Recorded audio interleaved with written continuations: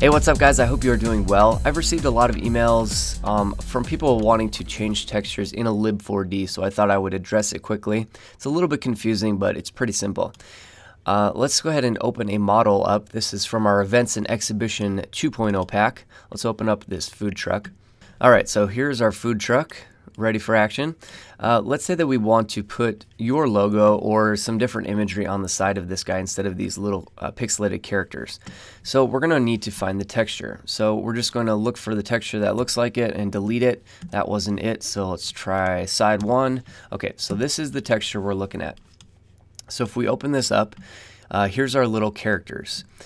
So we need to access this texture so we can modify it. The problem is side1.psd, the texture name, this isn't actually on your hard drive or in your Finder anywhere. So if you try to search for this, you're not going to be able to find it. And that's what stumps a lot of people.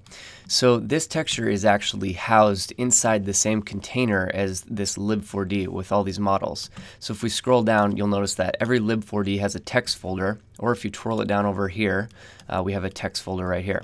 And this contains all of the textures related to this lib4d pack. So all we have to do is find this texture inside of this folder. Now this can get a little bit tedious, so you're just going to kind of scroll through it till you find one. So we have side 1, side 2, I think we were side 1.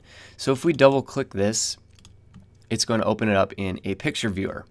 So that was a little bit of work. So instead of doing it that way, what you can do is just go to your color channel where the image is and just click edit image. That's going to do the exact same thing. It's going to find it in your lib4d and it's going to open it up in the picture viewer. Now over on the right hand side we have some information on this image, and you'll notice that we have a bunch of different layers.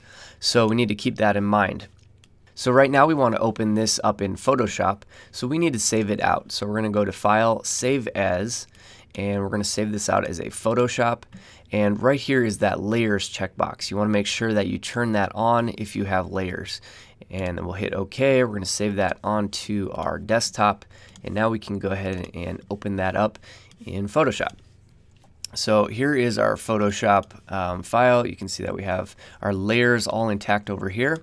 And we can turn off our little characters, and now it's just a matter of deciding what you want to be on that food truck. So I have a little texture of fire over here. We'll just drag that on and resize it. So we're gonna have a fire truck. We'll go ahead and apply that transformation, and we'll just hit save. So now if we jump back to Cinema 4D and we go back to that color channel, we can't actually reload this image now because it's still referencing the one in the lib4d. We need to load up the one on our desktop that we just modified. So we're going to load that guy, and there you go. Now we have fire on the side of our truck. You can put whatever you want on the side there. So that's it. All you have to do is find your texture in your channel, wherever it is, and then just click edit image, save that out on your desktop, open that in Photoshop and make whatever modifications you want, and then reload it back into Cinema 4D. So it's really basic. It's just a little bit confusing if you don't know how it works. So I hope that helps you guys out.